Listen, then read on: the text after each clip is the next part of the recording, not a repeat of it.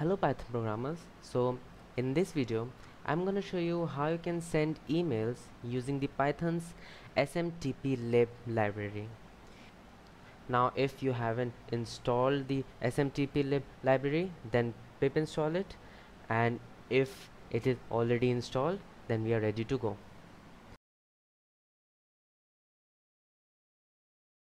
So before starting, I'm gonna tell you that this is gonna be a very basic program in which we'll be sending email to only two people. You can make it more complex by importing the CSV library and then sending it to like 100 of people by creating a loop.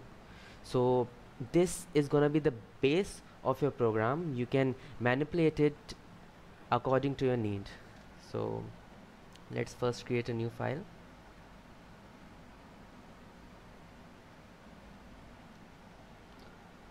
By the name 1.py.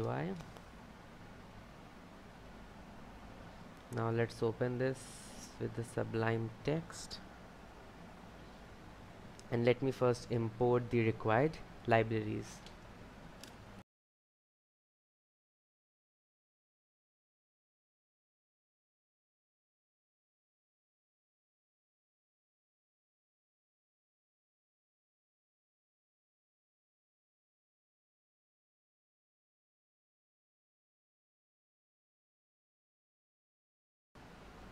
Now let's give the receiver's email address and the sender's email address.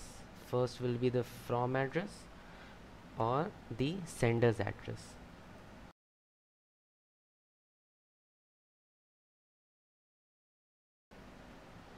Now this is the official IKnowPython email address. If you have any query or suggestion related to this channel, then you are free to send to this email address. Now let's add the to address.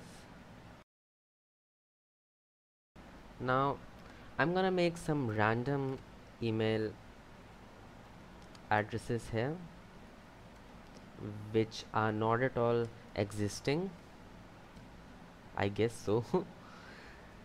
So gmail.com. Now let's create the multipart, actually the variable in which the multipart will be saved.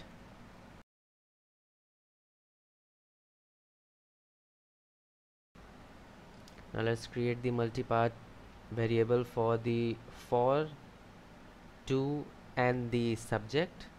For is the for address, to is the to address, and subject is the email's subject. So first let's add to.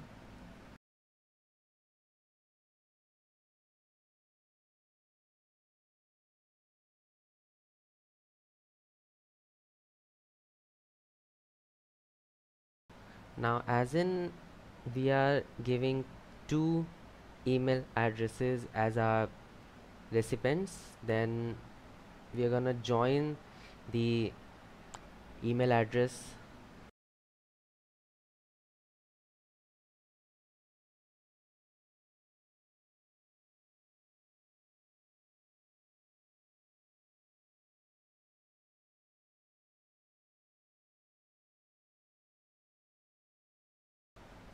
the body is the content which will be present inside that email. Let's say hello world. Now let's attach them.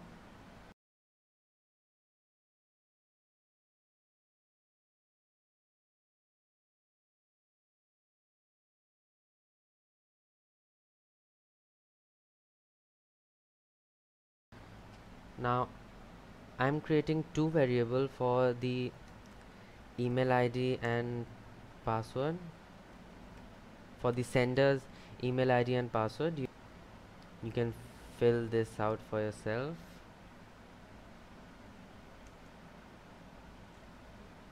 So this will be present in the source code. Now let's establish the connection with the Gmail.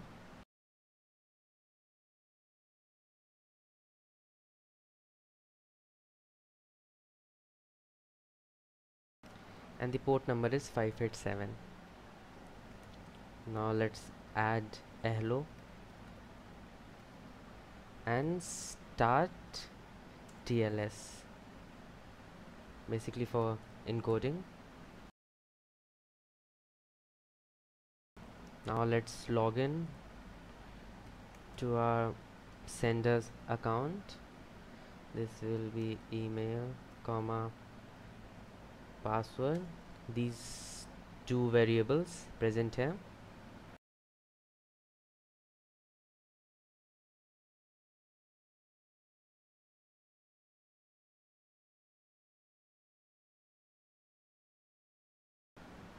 Now here we have converted the message into the string format and stored it into the text variable. Now let's send our mail dot send mail. This is from address comma to address and then your details. Now we are gonna exit by writing quit, and I guess we are good to go.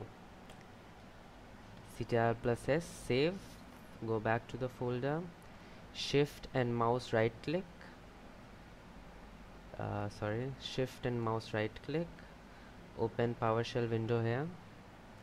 But actually before running this program, what you need to do is go to this less secure setting on your email address. The link will be given below, and turn this on.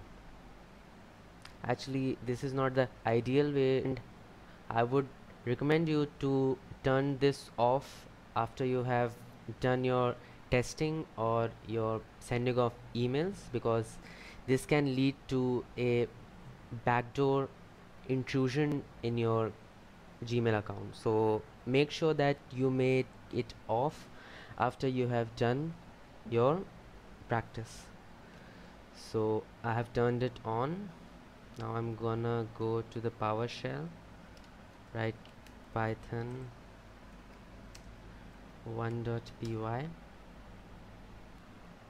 Seems to be working fine. Let's go to the Gmail, and there you can see the email has been sent. Of course there was no email address with this name, but if we click on this and see the two addresses, then this is the same which we have seen in our code.